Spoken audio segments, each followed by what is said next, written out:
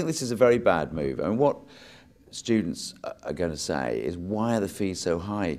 It's not, because the money's going to go to the universities. Most universities will have to charge £7,000 simply to replace the cut in teaching grant they're getting from the government.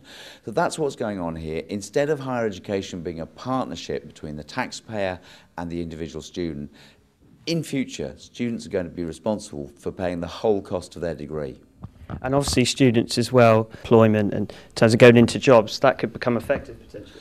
Well, that's the real worry here, and for people because people will go on being graduates, I'm sure, people are going to be paying this mainly for 30 years.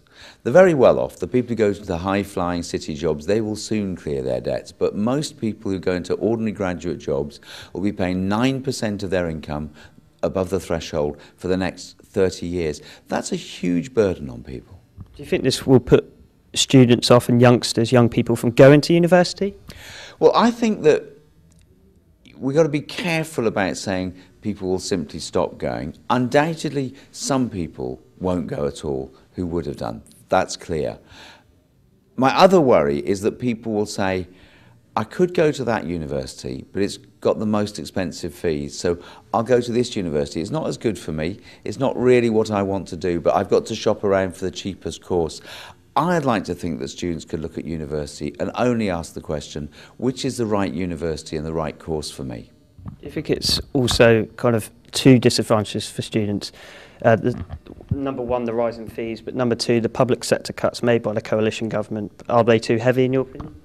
I think it is crazy to cut 80% of the courses, or the funding for 80% of the courses in higher education. Universities like Winchester will lose nearly all of their income. So they'll have no money coming in at all unless they can attract the students prepared to pay these new higher fees. It's the wrong way to do it. There shouldn't have been such deep cuts, and then you wouldn't have had to have fees so high. And obviously Labour now under the leadership of Ed Miliband. How do you see Labour driving forward now into a new era? Well, I think there's three things that we would like to see that are different to this. The first is, let's keep a partnership between the graduate paying something and the taxpayers paying something. The second thing, let's not end up in a market where students have to choose the cheapest course rather than the one that's right for them. And thirdly, let's have a system where everybody pays fairly, not a system where the richest graduates pay less than their fair share of the cost of higher education. And a term that's been often used is the big society. I watched you speak at the Labour Party conference a few weeks ago. You talked about involving councillors and Labour politicians all together. Is that very much part of the Labour mandate? Yeah, I mean, the idea of a big society is a very attractive one. What's wrong about it is the idea that you can simply take the public sector away and then all the volunteers will rush forward. In a really good society, you have good public services and you have people prepared to give of their own time and their own effort. That's what I want to see.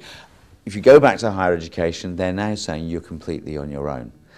The public sector's withdrawing almost entirely from this. That's wrong.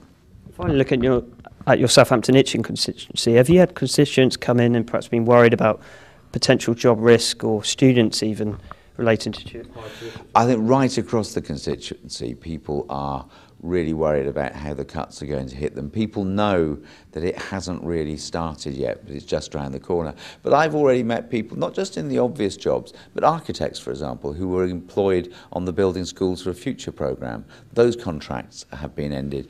There's a health centre in Bitton, where they're now talking about closing the services. But the really big impact is yet to come. And I think right across the city, people are worried about how it's going to feel to them. Thanks for your time, John. Okay, thank you.